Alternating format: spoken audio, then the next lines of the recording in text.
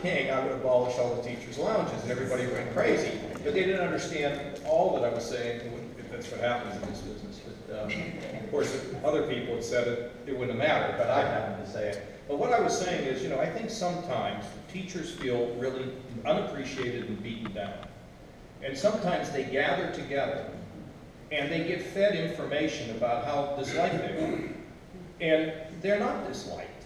Teachers are loved. I mean, who doesn't love the teacher? I mean, we all can think about a teacher. So what I was trying to say is we need to have positive information fed into the teachers, not negative. And sometimes there's a systemic way to get teachers that happens. It comes from political sources to get them depressed. And I don't like that. I like to say we appreciate it. Because, every time once in a while I'll run into a teacher who will say, well, we're really not liked. And I'm like, what? What, are you kidding me? We know you have an impossible job. We know that. And we love the fact that you do it. So for the teachers,